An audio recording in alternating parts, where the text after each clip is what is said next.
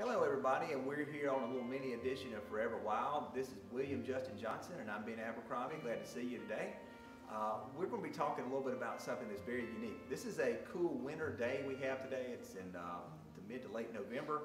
It's just a beautiful day to be inside, and we're going to talk a little bit about some of the conversations that we have while people are not at Playcard, and ways that people can professionally develop, ways that we can see vision and leadership develop.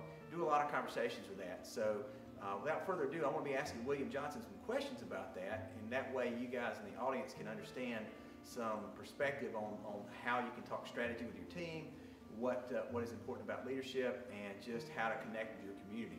So William, you have been here how long? How many years have you been working with us? I've been doing work for here for the better part of about 5 or 6 years. Everything from the astronomy program to primitive survival and the general education programming here at the center. Fantastic.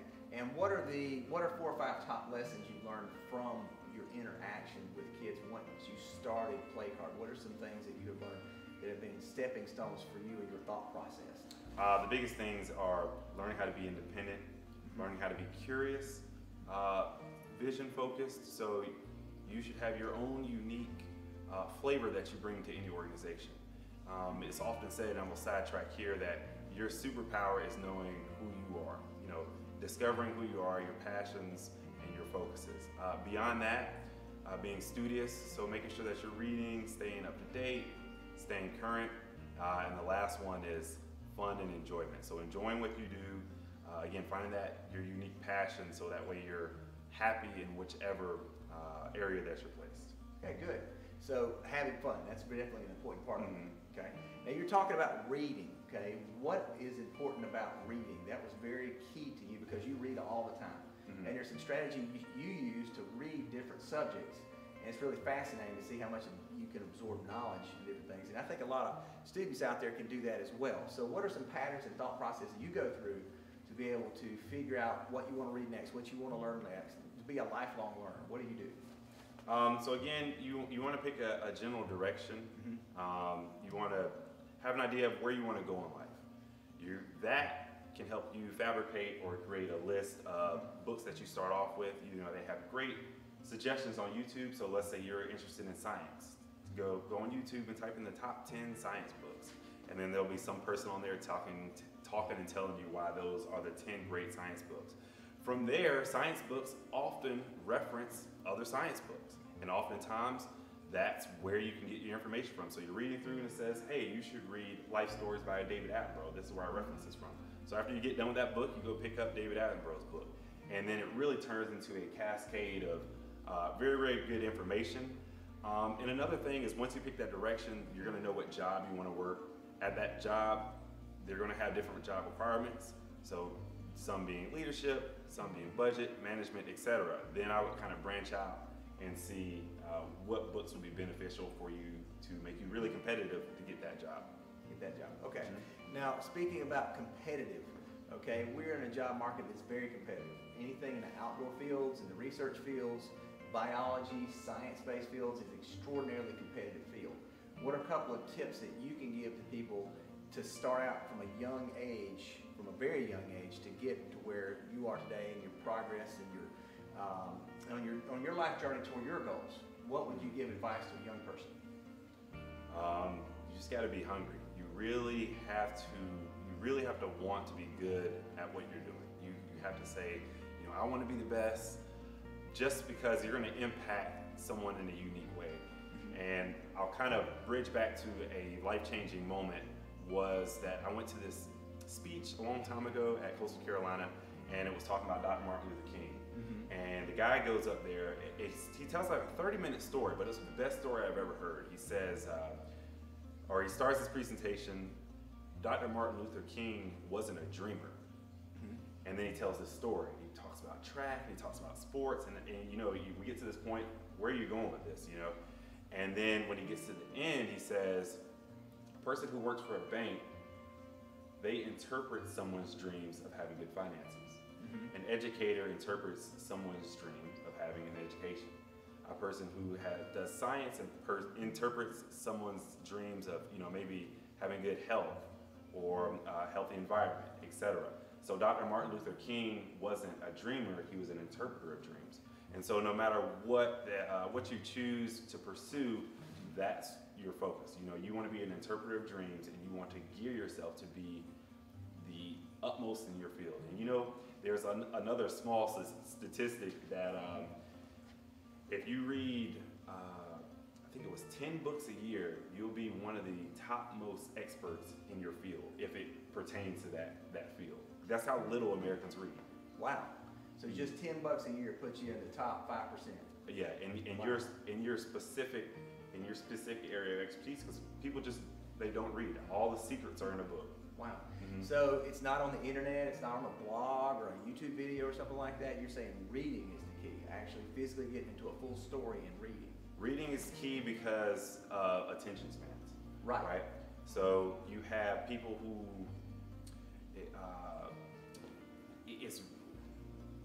not to say people, but generally speaking, you have individuals who spend a lot of time watching those videos, watching those short clips and this and that. And it's very informational and it's great, but the ability to process that information and slow down actually not only makes you a better reader, makes you a better typer too, I'll get into that later, but it makes you a better listener because you have the ability to do things slow, you have the ability to read and digest things, and once you get to the corporate or professional world, reading has not been cycled out. You know, you have to do a lot of things with law and policy and standards, and there's no YouTube app for that because those companies, you know, they don't release that information. So you got to be good at reading and disseminating the information. Okay, good. Now he's actually helped me onto a new device, talking about apps and things. That's kind of the old-fashioned way, is reading your way through the world and all that. But there is a new generation, and it seems like it's been described as this new generation is kind of instead of scuba diving into the information and swimming through the sea of information like previous generations did with books and longer reading topics, that with the age of the internet, the way we think is we're actually jet skiing across the top of the information. So we hit the highlights of a lot of different information, but we don't ever really dig very deeply. So reading seems to be a way to dig deeper through the surface of the information, just a YouTube search or a Google search or something like that, to get to the depth of an issue. Okay, but it's expensive. It's expensive out there. Honestly, not everybody can go out there and always go to have access to books. So, what is a couple of modern techniques that you use to be able to? You're helping me with some of these modern techniques to be able to learn about this information. What's a couple of modern things that, say, an older person would look at to learn like a newer person is today? What are some of the things that they're doing? So the biggest thing I would recommend is interactive reading. Just to kind of touch on how you kind of dive in more into information. So as you're reading, at the end of each question, if you're reading a business book, you know, focus on maybe two businesses and how those business models may have been influenced by something that you read in that chapter. So something along the lines of that can help you digest it. Now, as far as getting material, people just don't have public library cards anymore. You would be amazed at the awesome resources that the libraries have these days, and people can really take advantage of your public library cards. Beyond that, there are audiobooks and audiobook sources. I personally use Audible. I love Audible. If it wasn't for Audible, I would read maybe half the books that I do in a year, just simply because I spend 2 hours in the car a day. Right. So that's contributes a lot to just kind of my overall reading. That's what I would suggest to anyone who is older, trying to get back into reading. Last thing I would suggest is there's kind of a dichotomy. You have this casual reading over here, and then you have more integrative, deep thinking reading that you have to slow down and read a little bit slower. There are some books I can read, if they're 200 pages, I can read it in 2 hours. Right. There are some books that are 200 pages, if it's heavy business or heavy science, it'll take 3.5. Right. So knowing what speeds and what comprehension rates that you need for different literature, and starting out more casual and then progressing to more integrative professional. How do you know your reading speeds and all that? How would you assess that? So the most up-to-date way to measure reading speed is to pair it with comprehension. What you do is you read a passage. There are several websites that do this. You have a start-stop button, and you read from start to stop. Digital reading is different than page reading. So digitally, you read slower than you do if it was on paper, right? But nonetheless, you do your words per minute, then you do your comprehension. So let's say Sally Sue would have 100 words per minute at 60 or 70% comprehension. 100 words per minute is pretty slow, but 60 or 70% comprehension is really high. Right. The last time I did right around 300 words per minute, just over 300 words per minute, with about 60% comprehension. Oh, that's good. So you're getting a very high amount of word volume going through there. And that just comes with reading. People want to know what's the secret to speed reading. How do you read more? How do you read faster? Just gotta read. Just gotta read. You gotta practice. Like anything else, practice makes perfect. Like, in that way, your mind is elastic. It's a lot more like a muscle than people realize, that you can train it to do new things. And no matter how old you are, you can always learn new things. And as you get older, it's very important to retain as many neurological cells and build those connections as possible. That keeps you from aging. And in a lot of people's cases, it would keep them from developing, elderly illnesses of the mind. So it's very important that you constantly learn, have new learning goals every day. So Audible for people that are multitasking, maybe want to drive down the car and be able to pay attention to what's going on and also read at the same time. Audible is the key there, or audiobooks. And you're saying that there's ways out there that do comprehension tests on how fast you read. So actually test yourself so you can get better at reading, is what you're saying. Right. Do your own comprehension tests. Okay. Right, and it is possible to, you have two parts of your brain, the system 1 and system 2. And they call it, there was this book by Kahneman that was Thinking Fast and Slow. Right. But long story short, the things that you do kind of every day are a lot of muscle memory. They don't require you to think a lot about it. So when you're listening to Audible and you're mopping the floor or you're making dinner, I guarantee you you're going to absorb that information. Versus if you're trying to juggle something new, something a little bit more strenuous, something that you're thinking about, it's going to be a little bit harder to use something like an audiobook. So I know it might be hard to adjust to audiobooks, but in this day and age, it's probably one of the best ways to get literature. Okay, fantastic. And always keep growing, learn about new subjects, keep your mind fresh. It's like a good diet. You want to vary that diet so you keep a good, healthy mind. Right. So, fantastic. Well, good. I want to ask you a couple more things. One of them about leadership. What is it, speaking about reference materials for leadership, who are a couple or 2 or 3 or 4 good authors in the leadership fields that you like, and why do you like them? Because I think a lot of leaders out there need some pattern, and they need something to follow, need some references to go by. Who are a couple authors you like? Why do you like them? What do they tell you? The biggest two, I would say, are John C. Maxwell and John Gordon. When I say John C. Maxwell, I think of him with the kind of, just at the pinnacle of, or the fundamentalist when it comes to leadership. He's come up with a lot of fundamental ideas, and he gives praise to a lot of his the leaders who came before him and helped give him advice. But he does a good job at that as well. But as far as putting works together, the 21 Irrefutable Laws of Leadership is a good read. He has, I think, over 50 titles, something really, really big, and he's phenomenal.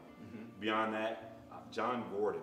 So again, if we get back in a little bit more casual reads, so John C. Maxwell, you're looking at book lengths of about 3 to 6 hours on average. Right. John Gordon, a little bit more casual read in my opinion, but nonetheless, extremely powerful stories. These stories you can remember. The Energy Bus, I think it's on your middle school reading list. I think that's the #1 book edition. But John Gordon is very good. He has testimonies from everything from just generally making people more positive to helping people become better in their marriages, better at work, helping them compete, helping them understand people. John Gordon is a very good start into leadership. He doesn't have very many daunting kind of titles or literature set out. Okay, fantastic. Now, along those lines of leadership, speaking about physical leadership, we were speaking a little bit about Jim Wall and Carl Rocky the other day, and how they came together to help create Project Adventure. Early 70s, that time frame, that's when they came around with that. They did the adventure-based model based on the Outward Bound program. And that was a very interesting way to teach kids, and we have some Outward Bound model elements here price adventure elements. We have 6 low and 6 high elements. So it's kind of neat to see how those leadership monologues and dialogues have come through the leadership model. And I like that. I like Jim Law, I like Carl Ronke. I really enjoyed that type of leadership. The physical, elemental, game playing, kinetic learning models. I like that with kids. So if you want to really, if you're a teacher and you want to engage children with learning the outdoors, one of the best models you can use is the project adventure-based learning model, experiential learning model. That's a great learning model. So look up experiential education, check that out. You know, be a big reader in that area. Wilderdom.com, excellent website, great, full of games and activities and tons of different programs you can do with kids. We really use that a lot over the years. So have fun with that. That's a great for any program manager too. So it's just a way to put things into action. So read, have fun out there, enjoy yourself. The younger you learn how to read, the better off you'll be. Read to your kids. Okay, there's a huge amount of research out there that's connected to the amount of growth that you can have if you read to a child from the age 5 and younger versus people that you're reading a lot after age 5. It says it's a huge benefit. The earlier you get them to read, the more advanced that they can become as they grow. They grow even faster and faster as they get older. So that part of the developmental cycle of humans is super important from age 0 to 5 in developing good reading habits. And so that's a big issue. If you get older than that, you can still do it. Just continue to practice, continue to get better, and have fun with your kids. So right. Reading is important. Right. In addition, just one thing I wanted to add to that is let your kids read something that they'll like. You know, so many times we get caught up in these book lists and book suggestions by schools and what is the top book out there. The biggest thing that my parents let me do is all I cared about when I was a little kid was sharks and dinosaurs. Right, that's all. And so when I went to the library, that's all I rented. But, you know, there are some really long named dinosaurs out there, and that actually contributed to having a better vocabulary, learning how to pronounce things better. So they will learn how to read through what they like. Don't force feed books to them.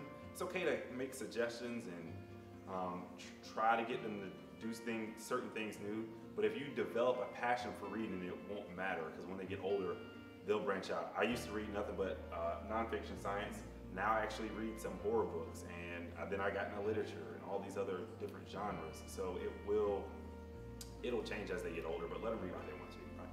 And with me, that was very important, because the reason why I have this job here is because I read Master magazine. I read about being a biologist, and it was a fisheries biologist. So I took my degree in fisheries biology, fisheries and wildlife from Clemson University. I would have never graduated with a 4-year degree had I not read those passages in that magazine.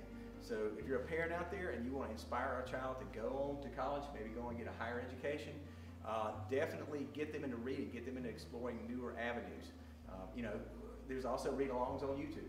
If you're a single parent or you're having trouble getting out there and having time for your kids like that, we get it. Get out there and let the kids have something they can watch. Watch Sesame Street at home. That's a great way for little kids.